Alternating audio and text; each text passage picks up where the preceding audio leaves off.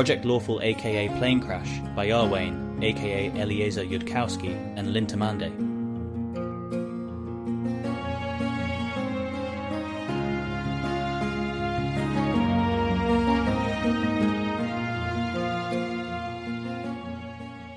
Absalom Irwayne.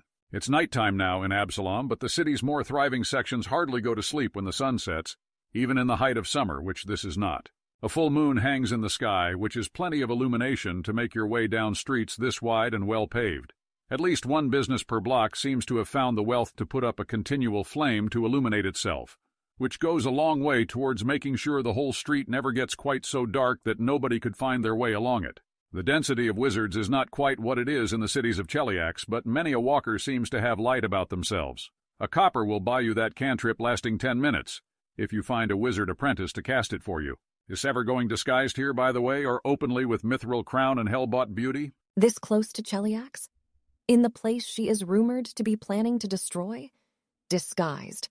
One thing to take that risk in Indapata, a continent away from home, in a lawful country that other countries would hesitate to provoke with assassinations, kidnappings anyway.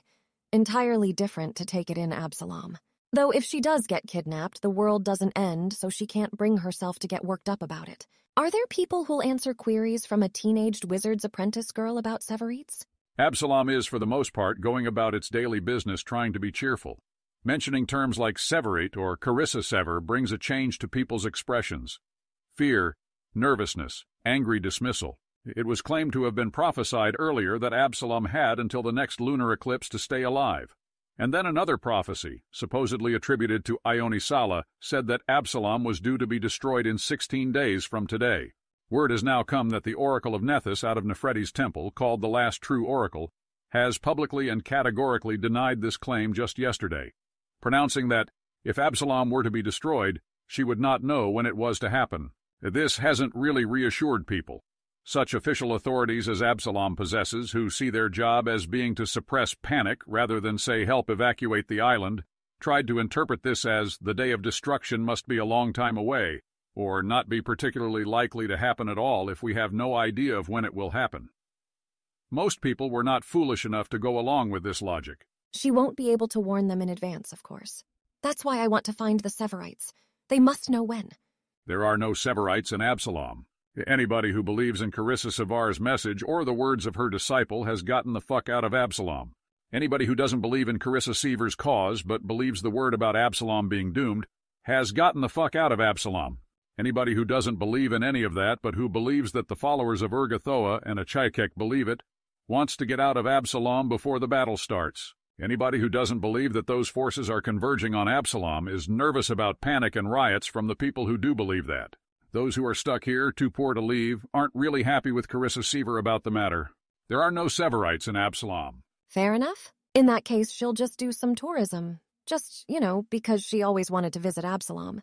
Most of the magic shops and bookstores are closed at this time of night, but there's plenty of taverns and brothels still running, though you could probably find an open magic shop or bookstore if you looked hard enough. The fraction of the population with rings of sustenance may be higher here than any other city in the world. Even Quantium. Well, she'll wander around. If she runs into one, she'll go in, but if not, that's fine. It's the people, really, who are irreplaceable, not the city. The people fleeing or awaiting their doom with terror. Do you really think it's meaningless, Keltham, that if you tell them I'll consume their souls, they spend all their life savings to pack themselves onto a boat and get out of my reach? They mostly don't believe the soul thing for what it's worth. And people aren't spending all their life savings on it either if they're at that income level. People who can readily afford a ship out of Absalom are bidding up places on ships heading out because an unregistered foreign vampire was deported yesterday, and an assassin priest of Achikek was unmasked and killed by adventurers while they were all on a ship approaching Absalom. This has, by perfectly reasonable logic, turned into the conclusion that Urgathoa doesn't want competition from a new soul-eating god. So she is sending hither all the greater undead who do her homage to lurk about the Starstone Temple and prevent Carissa Sevar from entering while she's still mortal, and that Achikek views Carissa Sevar as a threat who might destroy it in open battle if she is not stopped before then. And nobody really believes that either, to be clear. But they believe that other people believe it and are going to riot and burn down Absalom. Here's a bookshop that's still open if she's still interested in that. Sure. What are Absalom bookshops not hastily hijacked by the conspiracy like? Do they sell strident denunciations of Abigail Throon? Not exactly. They've got a salaciously denunciatory erotic novel about the degenerate activities that Abigail Throon supposedly gets up to with Carissa Sevar, which, given timescales, almost certainly has to be a pre-existing book reprinted with a couple of key names changed. Unless the author Took Chingle can just write that fast, but this seems unlikely. There's a lot of books denouncing Cheliax, and some of those probably have an Abigail Throon chapter or two. She wants the Abigail Throon Carissa Sevar erotica. And some history books, why not? And some magic books, why not? The bookshop proprietor will bag these purchases and remark that she might not want to be seen publicly reading a book with Sevar visible about its title, that might draw negative attention either from hidden liches who take her for a Severite, or from Severites who are offended. It's said that both sides have practically honeycombed Absalom by now. Oh, but she should definitely buy the book. The author, quick glance, Tuck, is reputed to have excellent connections among Chelish expatriates to Absalom, and to have quite inside knowledge about that famous relationship. The city's honeycombed with Severists. She actually vaguely wants to meet one, see how credible they seem about the apocalypse. She doesn't at all want to encounter the Urgathoans, though. Well, they're not visible Severists. Any of those would have been eaten by vampires by now. It's more that practically anybody you meet on the street could be a hidden agent of Carissa Sevar. The apocalypse seems to her pretty credible. She keeps tabs on those because it's important for serving her readers. There have been at least 10 apocalyptic foretellings since she opened the shop, and this one definitely seems to be in the top 3 credibility-wise. The Oracle of Nethys herself is said to have denied knowledge about it, officially. Wouldn't that make it less credible? No, because none of the other foretellings got to the point where the Oracle of Nethys said anything at all. Admittedly, the Oracle of Nethys wasn't around then. But Neferti Klepati could have denied knowledge about the last foretold disasters, and she didn't. Right. Why isn't the bookseller leaving, then, if the island's to be eaten? Oh, I expect if it gets that bad, we'll see some sort of warning sign before it's time to really leave, you know. Well, the warning sign might be Carissa Sevar gating in directly from hell, surrounded by cultists and devils set to die for her while she fights her way to the Starstone, and at that point it'd be a bit late, wouldn't it? I rather think there'd be some sort of warning sign before then, don't you? Like what? I haven't given much thought to it, but if you go around the streets, it doesn't feel like a city that's right about to apocalypse, does it? Everybody's still walking around normally, and the bookshops are still open and all that. Well, if I were Carissa Sevar, I wouldn't give anyone any warning, since I wouldn't want them to run. What with how I'm planning to eat their souls. Oh, dearie, that obviously can't be what's going on. Then there wouldn't have been any prophecies of doom at all, now would there? Do be logical. Well, I doubt Carissa Sevar authorized the prophecies. She should stop this and leave and go read her book. Somebody certainly is stirring this city's pot, Redul's voice will observe beside her. If it's not you nor Keltham, I rather wonder who and to what end. Nethys and Caden and whichever other gods are working with them. I don't want to do it, she prays to them silently. Find another way. This city might not matter to you. This planet might not matter to you. It might be that if Rovagug eats it, but Keltham gets some of what he wants, you'll call it victory. But it won't be. Let's go. I can read this at base. He'll go visible and offer his hand for the teleport then.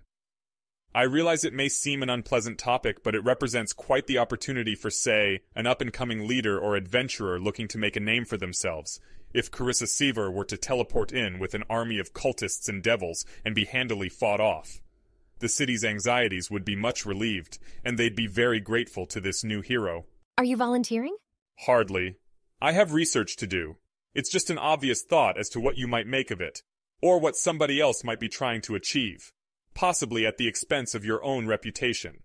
Somebody with access to cultist cannon fodder, lesser devils, maybe even a gate spell. Teleport.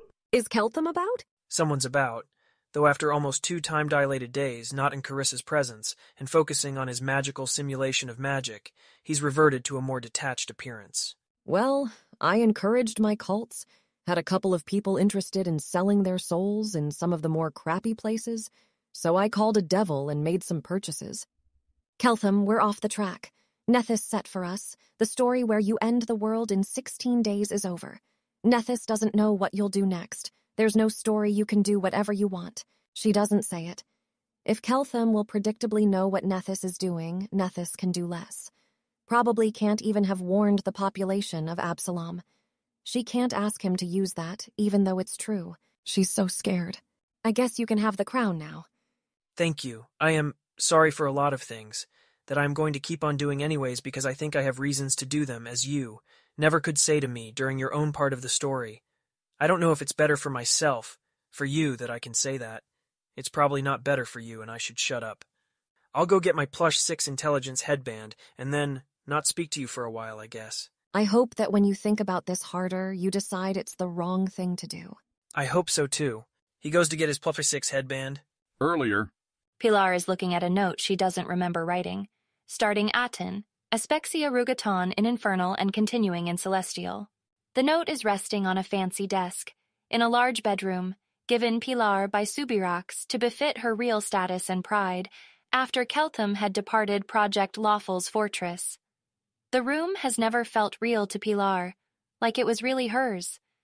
Subirax had hoped she'd acclimate in time, and now she's leaving here and never coming back. Pilar isn't really thinking about what sort of model generates that prediction. It just feels intuitively true. She won't be coming back to the Fortress of Law. It's safe for Pilar to cry, if she wants to. There's no one watching from security or anywhere to see it and think worse of Pilar. Pilar does not feel like doing so. How does she actually leave the fortress? The securities wouldn't stop her. Probably, well, no, they'd ask questions. Those questions would have weird answers. Security might ask Pilar to wait while they queried upwards if she's allowed to leave. Pilar doesn't feel like living through that. How does Pilar just do the thing that everyone thinks of as synonymous with Cake Girl, where she just suddenly is somewhere and nobody remembers seeing her moving? It's always been snack service doing that before. Pilar is smart enough to figure this out herself, given how much evidence she's accumulated by now. Pilar starts to swap out her plush 6 Splendor headband for plush 4 intelligence. Pilar doesn't need an intelligence headband either. Pilar is pretty smart on her own. Pilar has mostly been using her intelligence headband as an excuse to actually think about things, not to solve problems that were too hard for Pilar without it. Pilar has lived through a lot of evidence at this point. How does her special ability work? Well, if Pilar didn't gate into Dispater's throne room from Cheliax, which Pilar obviously didn't, because you can't reach Dis except from Avernus, then Pilar must have followed along with the Most High and Carissa Sevar without being aware of it. But Dispater noticed, because Dispater said afterwards that he was wondering if Snack Service was going to interfere, and if Snack Service thought it could evade his notice. Pilar's ability has never felt like teleportation to her. That she was walking places in an ordinary way, but nobody was noticing, was the main theory Pilar had in the back of her mind. So far as Pilar knows, everything she's done could have been done by sneaking around without anybody noticing, including herself. Except for Tonya, who suddenly found herself outside of Project Lawful's forbiddance, while Pilar was inside a torture room. How would that work? Tonya sneaking outside and other people not remembering her? Are sneaking, concealment, secrecy, or memory usually considered parts of Caden Kylian's domain? No? So what part of Caden Kylian's domain is Pilar wielding? Pilar's dislike of thinking about Caden Kylian is preventing Pilar from thinking about her own abilities, to the point where it's inhibiting Pilar's ability to serve Asmodeus. Snack Service called Caden Kylian the glorious and exalted god of parties, sex, and drunken blackouts at one point, didn't it? Does Pilar actually just have a drunken blackout so hard that other people can't remember her either? Not exactly, but close enough. It's more like an invisibility or a sanctuary spell, where you can't be seen or can't be attacked, in exchange for not being able to attack or cast targeted spells yourself. Pilar promises not to remember herself, nor attack anyone or target spells, nor steal anything, nor do anything imbalanced, one might say, though that part has to do with ancient god agreements and not just the structure of magic. In exchange, other people don't remember Pilar either, and she doesn't set off alarm spells. And I curse Tonya to walk out of our forbiddance in an unmemorable drunken blackout of her own? That seems too powerful, imbalanced, like you put it. If I can just make other people do things like that, later, without my even being there. I escorted Tonya out of the forbiddance myself, didn't remember it, and left Tonya there in a drunken blackout until it was time for her to wake up later. That's right. How did I sneak up on the spy trying to Helm of Brilliance the Queen's celebration if I can't attack anyone using my special ability? Pilar didn't black out during that.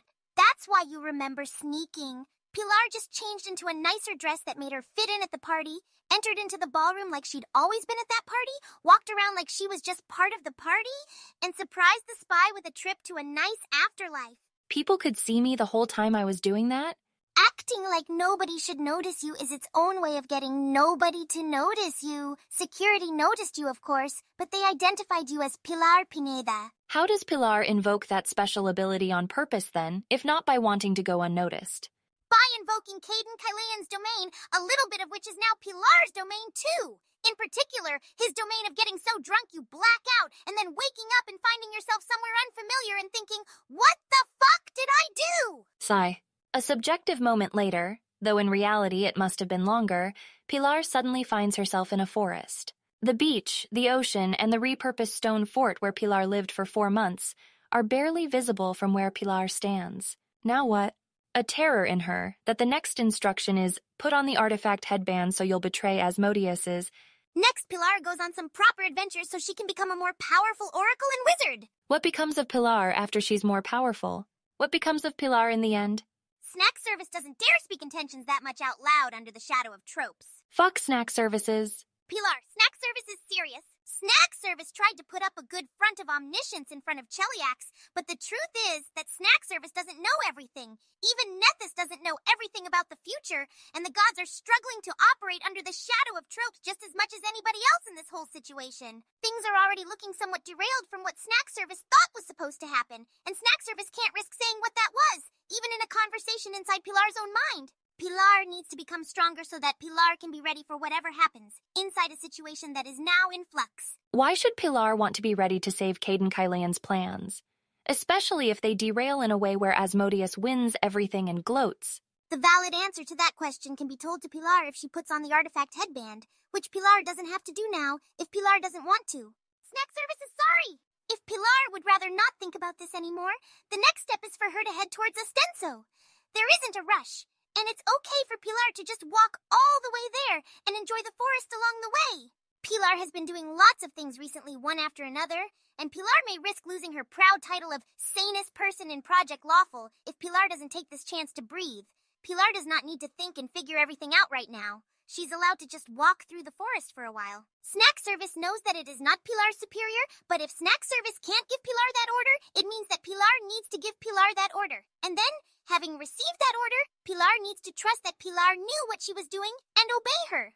Pilar heads off in the direction of the rising sun and parallel to the distant coastline, as will bring her to Ostenso in time. It's strange to think that she can just walk through the forest like this, safely. She's been at Ostenso Academy full-time since she learned to hang Ray of Frost, which was the first point when it would have been even slightly sane to wander a short distance into a forest without being able to use a sword.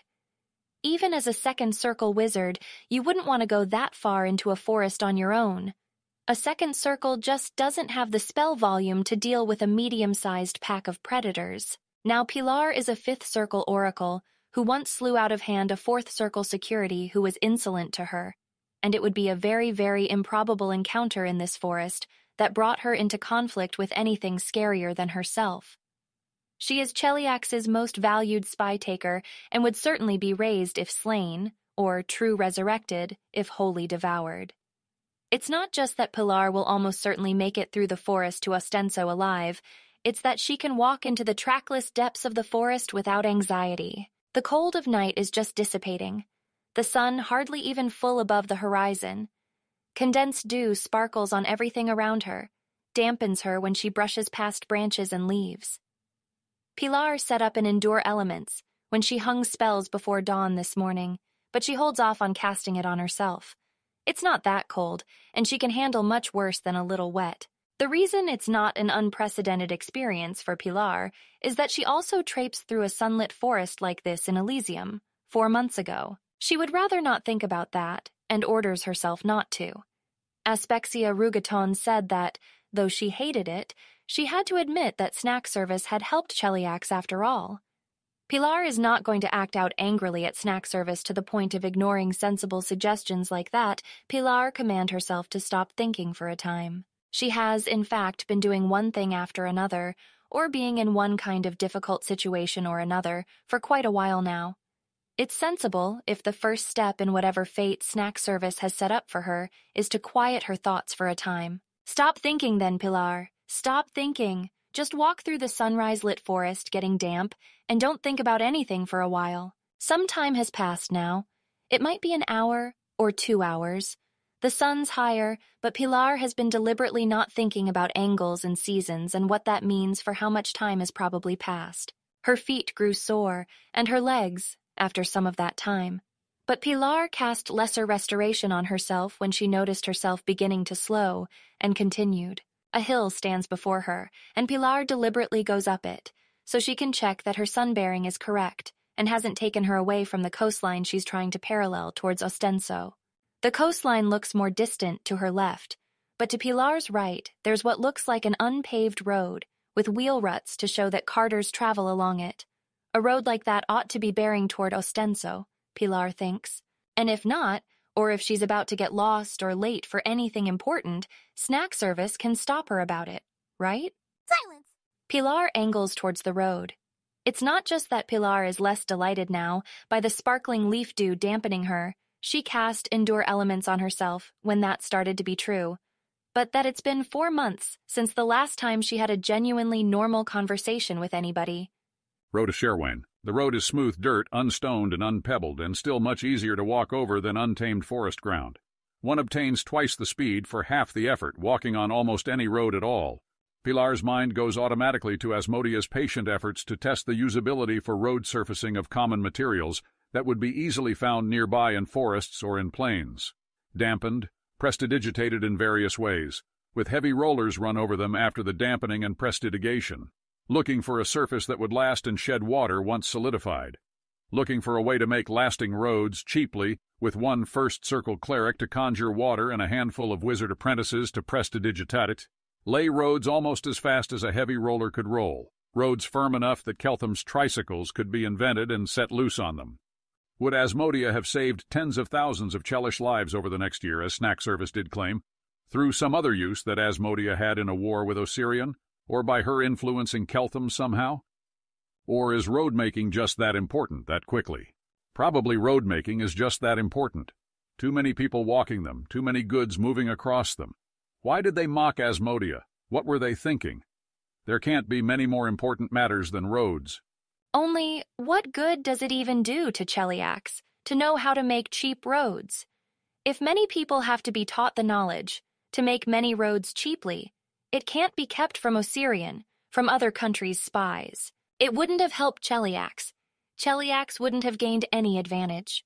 It would only have helped the Chelish people. Pilar closes her eyes and walks blind for a minute along a straighter portion of the path. She doesn't need to think about such things right now. Pilar commanded her so. The road presents Pilar with her first carter, traveling the opposite way from Pilar. A woman with a narrow cloth-covered cart resting on wide wheels, drawn by a single ox. By the time the cart is drawn close enough that the woman's expression is readable, her face is very guarded. She has had time to see Pilar by then, of course, and maybe wonder to herself what an Ostenso wizard apprentice is doing on this road from Ostenso to who knows where. Pilar never did get herself into the habit of wearing clothes other than the uniform of Ostenso's Wizard Academy. It was something of an unofficial uniform among the old guard of Project Lawful, and an honorable one for that time. Igorian has learned to fear it, not least because of Pilar herself, and that city will have odd reflexes if some innocent Ostenso student somehow ends up visiting there. Am I on the road to Ostenso? Pilar calls to her once they're in easy hearing range. Who's asking? Pilar Pineda of Project Lawful, the Cake Girl, Cheliax's secret weapon and terror of Lastwall. That's probably not going to help here, is it? Jack May of Ostenso's Wizard Academy. Don't ask me why I'm here, or why I don't know if I'm on the right road. It's a long story, a private story, and you're welcome and encouraged to report on this event to any authority you deem appropriate. The woman measures Pilar as she passes, not slowing down her cart at all, showing no fear, though even a wizard apprentice is a dangerous creature to a commoner if it comes to battle. If you're on the right road, she says in a tired voice, and passes on without saying aught else. Pilar, feeling sad and not really knowing why, trudges on. After a couple of minutes, she sighs and reaches up to her hair to prestidigitate it a more ordinary color. There just aren't that many people who want to draw that particular attention to themselves. Pink-haired young woman in Ostenso Academy uniform is too identifying, even if you don't call yourself Pilar. Sometime later, several other carters have passed Pilar going the other direction from her, all with similar guarded expressions, and Pilar hasn't met a single cart going her own way. Pilar spends several embarrassing minutes speculating about whether carters are starting out from Ostenso at dawn, but carters who started out at dawn from wherever this road's other end goes are too far away to have caught up to her yet. Then Pilar actually visualizes the road in her mind, as though it were a spell she was analyzing. She realizes that obviously, if Pilar is walking quickly in one direction, it's like the carters are moving very quickly in the opposite direction, relative to her, while carters moving in her own direction are traveling more slowly, relative to her. Pilar slows down then and walks at a more relaxed pace to give the carters behind herself time to catch up. It's not too long afterward that Pilar hears a clopping sound approaching from behind herself. This cart is moving at a fair pace, as one might expect on priors would be overrepresented in carts overtaking Pilar. It's drawn by 2 horses instead of a single ox. The cart they draw is draped with hides, washed but neither cured nor tanned, and bears also a barrel overfull with fish. The man who steers the cart is large, muscular, bears a short sword at his hip. Hides like these are more valuable by the pound than produce. "Hail the road," Pilar calls to the carter as he draws nearer her. "Have you place for a traveler to Ostenso?" No, you'd tire the horses and my cargo is perishable.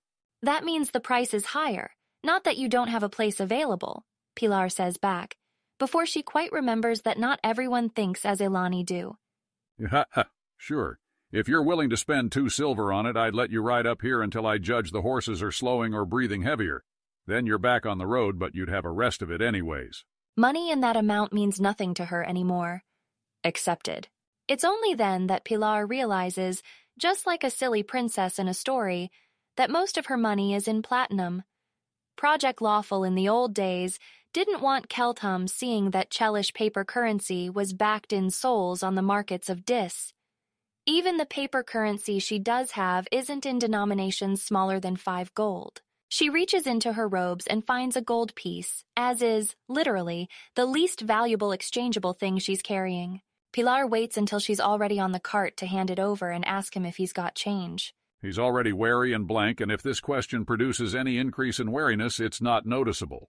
Suppose he doesn't have change. What then, huh? Maybe I've been hanging out too much with the wrong crowd these last 4 months, but I can't help but think that the obvious thing to do would be for both of us to generate numbers between 1 and 5, and if they're the same, you keep the gold piece, and otherwise, you give it back.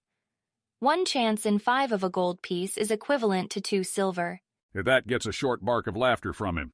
I ain't matching wits with no wizard. And here I thought that you were matching wits with me when you asked what happened if you couldn't make change. Well, you could also promise me very seriously that you didn't have the ability to make change, and gamble that I couldn't run detect thoughts to verify that. You look a bit young to be second circle. Thank you very much. Suppose I don't want to make change. I suppose I could take the gold piece back and just use a pair of lesser restorations on your horses when they got tired. You'd get to your destination even faster that way, I think. That's a cleric spell. Yep. You're dressed as a wizard apprentice. Yep. You want me to demonstrate prestidigitation wizard only or guidance cleric only? You only get to pick one, and I'll show you whichever one you pick, but not both. Why not both? Don't feel like it. And if I told you to get off my cart? Don't feel like that either. All right, how about you show me a guidance then? Sure thing. Pilar boops him with guidance. I can feel it, sort of. A shame to just waste it. How do we play the game where we pick numbers from 1 to 5? I'm not exactly going to let you have second move. I could put some random number of coins from 1 to 5 in my hand, and then you say your number and I open my hand. Or we could do the reverse. Either's fine. Better hurry, though. The spell only lasts a minute if you don't use it. Sure, you put some coins in your hand then. Pilar reaches into her uniform, takes out 5 platinum coins, and shuts her hand around those. 2. Nope. She opens her hand to show him the 5 platinum. Wealthy, aren't we? Yep. May I have my gold piece back? You did lose the game. Of course, he passes it back to her with a friendly smile. This isn't exactly a normal conversation, but it's fun, and honestly, this is more normal than any conversation Pilar has had in a while. At least that went on any longer than pass the butter. Any interesting gossip in Ostenso? Says Pilar. Depends. What does somebody like you find interesting? Good question. Do you know whether or not there ultimately turned out to be any disguised ancient dragons hanging out in town, just in case Keltham passed them by? Sounds like I'm missing some gossip myself, actually. Well, it's known now that Keltham was somewhere around Ostenso before he left Cheliax, but not in Ostenso. So one of the speculations was that there would have been disguised powerful entities hanging out in Ostenso in case Keltham passed them by. Any mysterious powerful adventurers wander into town about 4 months ago and then suddenly disappear about 5 weeks ago? That'd be the indication there. Not that I know of. How boring. Well, do you know any gossip then? At this point in the conversation, he does not wish to give the appearance of needing to be asked twice. Sure, he knows some gossip about the state of things in Ostenso. What a normal conversation she's having. It's great. He'll eventually observe, in the tone of somebody who isn't drawing any inference from the fact, that the horses do look a little more tired to him now. Pilar will cheerfully hop off the cart and start walking again. He would, in fact, sell her a ride all the way to Ostenso for 5 platinum. Nah, she's had her rest. The carter drives off, doing a great job of not being too overt and glancing uneasily behind himself, nor giving too much visible sign that he's wondering how close he came to dying. It's strange that Pilar is thinking to herself that she was evil there and enjoyed it. Why should that be surprising? Pilar has been a faithful Asmodean all her life, hasn't she? That couldn't have happened that way in Elysium. The stakes wouldn't be real, the carter wouldn't be really scared. Why is Pilar surprised that part of herself would be sad if nothing like that ever happened again? If nobody got to be sadistic like herself or under real pressure like the carter? Pilar has always believed it would be terrible if everywhere was like Elysium. There'd be no place for Pilar there. It's not literally, but very nearly Pilar's first time enjoying being mean to somebody, and not just enjoying other people being mean to her. That can't actually be. Pilar learned it from Carissa Savar. Pilar was cruel to the carter, but only after he started trouble, and in a way that didn't break him, and gave him a story to remember afterwards of how he was strong and handled himself well around a mysterious threat. Before Project Lawful, Pilar had only seen mean people who liked breaking things, or were trying to act in a way that would look evil to others or to themselves, or who had excuses for doing things they enjoyed that other people weren't enjoying, and that would not, in fact, make people any stronger. It is a very narrow path to walk, to find a way of lawful evil that isn't about being forced to cast acid splash on prisoners. Pilar had thought that snack service was playing a long game to make Pilar renounce evil. In the end, good and evil, law and chaos, are definitions made up by an ancient entity that didn't care very much about a lot of things that mortals do care about. Snack Service has never tried to steer Pilar towards becoming good or evil or lawful or chaotic or anything else but Pilar Pineda. Pilar walks on in silence towards Ostenso. She's gone back to not thinking about things.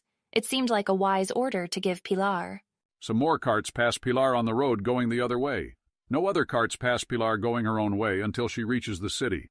It wasn't much further on at this point. Ostenso, Irwain. Ostenso is a thoroughly walled city, and Pilar's road takes her to a well-guarded gate. Pilar doesn't feel like dealing with questions. She closes her eyes, blacks out, and finds herself inside the city. Ostenso's streets seem smaller somehow than they did when Pilar ran them as a child, before authority told her to become a wizard and Pilar obeyed. The streets seem smaller even than they did on cautious excursions from Ostenso Wizard Academy, not very long ago at all. Cheliax is a lawful country, and Ostenso a lawful city, but not so lawful that a wizard academy would reasonably let their apprentices out to wander the streets alone and unguarded and have no fear of misplacing them. It's not that the streets are safer. Pilar has always felt safe in Cheliax. There really isn't very much bad that can happen to her here, but they are less challenging in the ways that the world could have presented her with some little challenge before. There is a foreign sailor adventurer swaggering down the street in expensive leather armor with a blade at his belt, and Pilar doesn't have to be clever to evade him and whatever little trouble he might bring. If he pointed his trouble at Pilar, she could laugh and dance along with him, and if he made too much trouble for her, he'd die. Ostenso's streets seem smaller, and it isn't really a mystery why they do. She should probably get something to wear that isn't an Ostenso wizard student's uniform.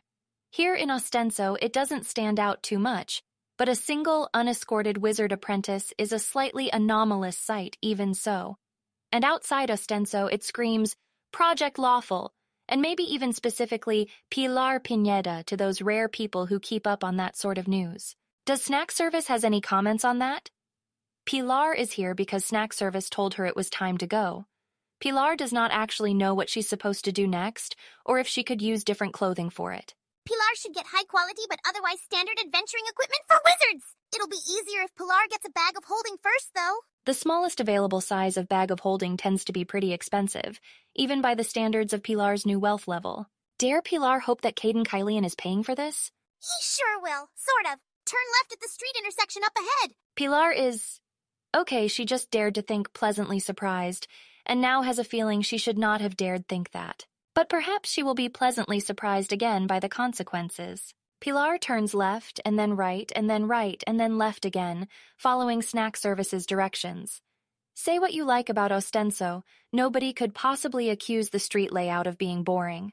Then Pilar will come at last to an abandoned-looking shack wedged between two rows of dirty cottages, near the outskirts of the town furthest from the water and docks. Not quite wedged up against the city walls, but near to them. Snack Service needs to run this part if Pilar can yield her body for a bit. Don't worry, Snack Service won't do anything with Pilar's body that doesn't ultimately serve Asmodeus's interests. Hopefully, Pilar has now seen some amount of evidence about that. All right, Pilar will hand her reins to Snack Service temporarily.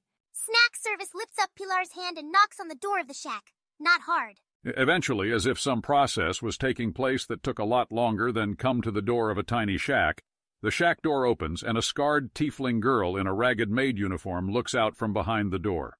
Her gaze is not a friendly one. Hi! Snack Service says in a super cheerful, perky version of Pilar's voice. Do I have the pleasure of addressing Mr. Doomlord's maidservant? Oh no. What do you want? The tiefling girl says in a harsh, low voice after the sort of pause that might be associated with somebody making a quick but obvious deduction.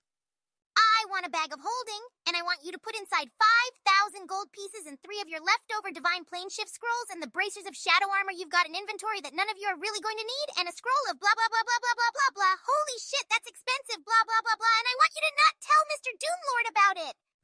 Out of pure grim curiosity if I asked for a reason I was doing that. I'd say that if you did it, you'd get this delicious cookie. The scarred tiefling girl takes the cookie without changing her distantly angry expression and eats it without changing her expression much either. Fine, she says after a pause. I suppose a cookie like that is worth that much of Doomlord's stuff. Hold on while I go fetch it. She shuts the shack door on them. Pilar is torn between asking, what really just happened there, and who's Doomlord? But on concerned reflection, Pilar is going to ask the second question first, because the answer to that may influence how loudly Pilar needs to mentally scream the first question. Mr. Doomlord is a true neutral entity from outside Galarian's plane. Mr. Doomlord didn't come to Ostenso hoping to run across Keltham. He's here because of the divine non-intervention zone. This seems like the sort of important fact that Pilar should possibly be reporting to her superiors in Agorian.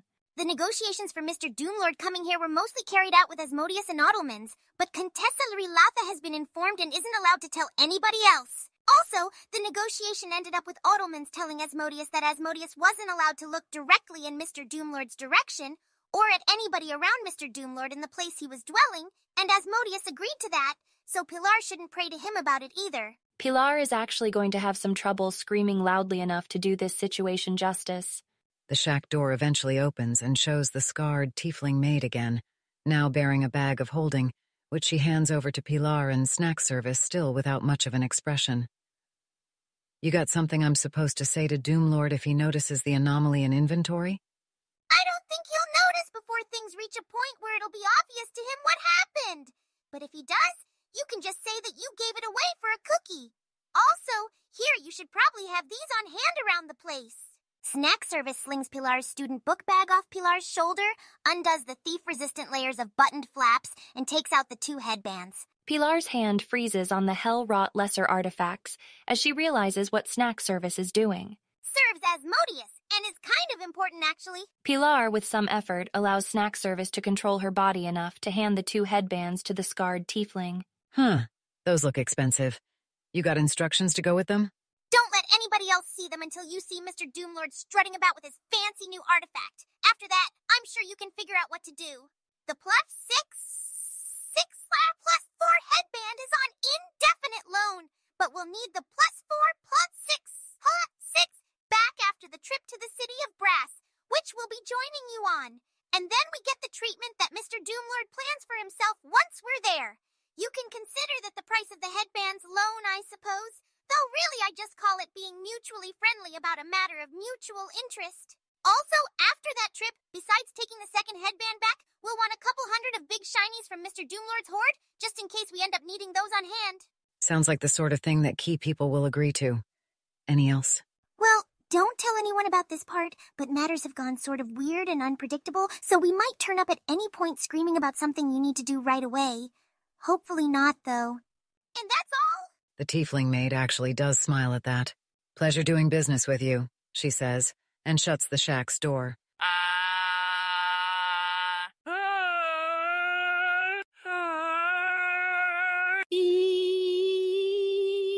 Pilar can't actually mentally scream loudly enough to do this situation justice, and there's no point in trying. Fair. What next, then? That was a pretty fast recovery. Pilar has now been a Project Lawful girl for several months.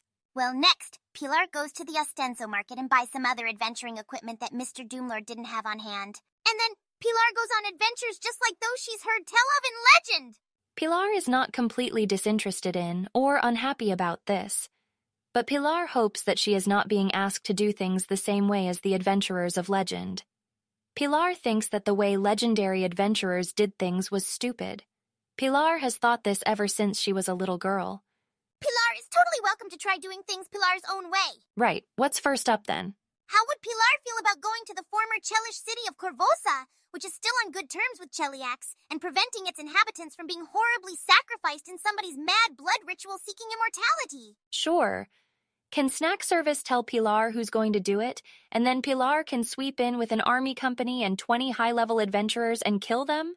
Snack Service both won't and can't be any more specific than what Snack Service has said already. Cool. Pilar's going to find whoever's in charge of the city, identify herself honestly to them, and tell them a self-fulfilling prophecy about how they're going to successfully prevent their city from being sacrificed. Then, instead of trying to do everything herself, Pilar is going to solve the problem in full cooperation with the authorities, obeying any reasonable orders they give her along the way. Pilar can totally try that and see what happens.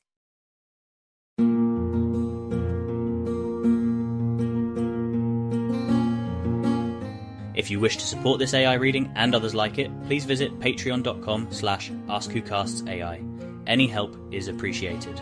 And thank you to executive producer John Doe 7776059.